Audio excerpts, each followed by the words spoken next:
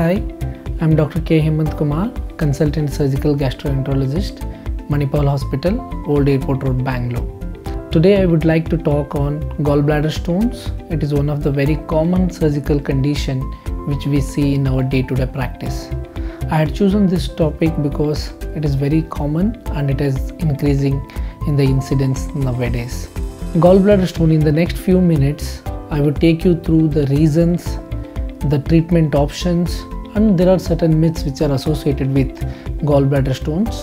Gallbladder stones are commonly seen in females in the 3rd or 4th decade, but in the last 2 decades the incidence has been increasing across all the age groups. And if you look at the reason why it's happening, it's mainly because in the change in the lifestyle habits, the dietary habits of the people, the lack of exercises and consumption of more of junk foods. And if you look at the nature of the stones, it's majority the cholesterol stones which are a big component in the gallbladder stones. So how do you suspect that somebody has gallstones? So if you look at the natural history of the gallbladder stones, majority of the people who are suffering from gallstones are usually they are asymptomatic and incidentally get diagnosed during health checks. But there are few percentage of people who develop symptoms because of the gallbladder stones. The most common symptom which people develop when they are suffering from gallbladder stones is the pain in the upper part of the abdomen, which we call as a biliary colic.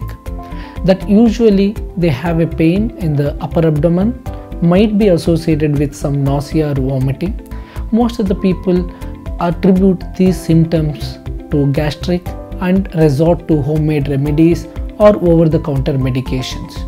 So what we have to be careful with these things is, if someone is experiencing these symptoms and if these are not getting resolved with these remedies, one should visit a practitioner or a physician to rule out that whether they have been suffering from gallbladder stones, because they can mimic the similar complaints. A simple ultrasound will help in clinching the diagnosis of the gallbladder stones.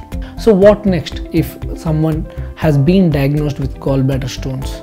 As I said earlier, majority of the people might have an asymptomatic stone. So the treatment depends upon whether the gallbladder is creating or causing any problem or not. If you are having an asymptomatic incidentally diagnosed stone, we usually follow a wait and watch policy, with few exceptions where the doctor might advise for the surgical remedy if the gallbladder stone size is bigger or any family history of gallbladder cancer. In most of the patients who are symptomatic, in them the definitive treatment option is surgical removal of the gallbladder, which is known also as cholecystectomy. There are various approaches for this cholecystectomy, the standard one being the open, which was being done in the earlier days, but there are other options of doing it, the laparoscopic, the robotic. These are the 2 options which we offer in our hospital, because these laparoscopic approaches and robotic approaches have got a very good recovery, faster return to work and less scar and less pain. And coming to the end of the topic, there are certain myths, very common myths which are associated with gallbladder stones in the public. One is there any other treatment option for the management of the gallbladder stones, like any stone dissolving tablets, all those things? Majority of the people ask us. So what we advise them is that the medical treatment is not a definitive solution, though there are certain medications which helps in certain to extent for dissolution of the stones, but they are not advisable in a surgically fit candidate. We prescribe certain medications for dissolving in patients who are unfit for surgery, or where the stone has not yet formed, what we call as a gallbladder sludge, a pre-stone, in those patients.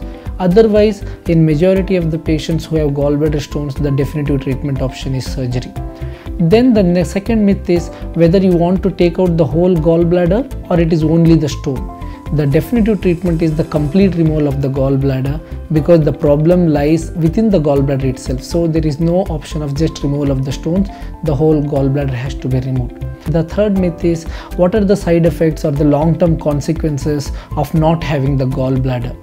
It has been found that there are no serious short-term or long-term side effects of removal of the gallbladder, and one can lead a very healthy life even without the gallbladder.